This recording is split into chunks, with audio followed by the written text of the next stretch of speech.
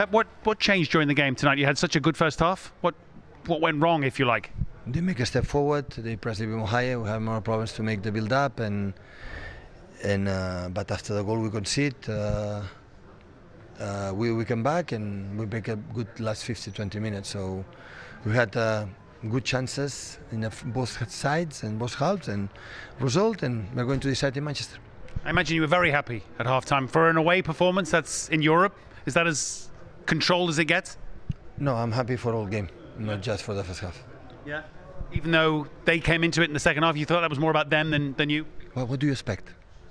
We play a friendly game here. How many games have you knew from Leipzig? How many games? Yeah, no, they're a good team. Come on. So the people expect we're here, we're going to win 0-5?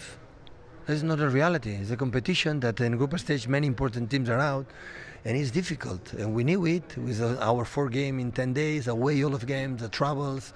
And the people expect, no, we are a good team, that we do many good things, and we continue to do this. And if the people expect come here 0-4, I'm sorry, we are not able to do this.